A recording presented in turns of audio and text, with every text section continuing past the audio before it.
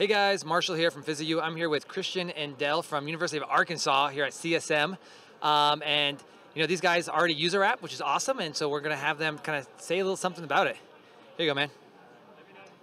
Pretty much how we use PhysioU, probably with like the gait mechanics and helping just break that down and making that a lot easier, especially with the different phases and everything else like that. It makes it really easy, and good descriptions, good videos to watch, and kind of just help you break it down.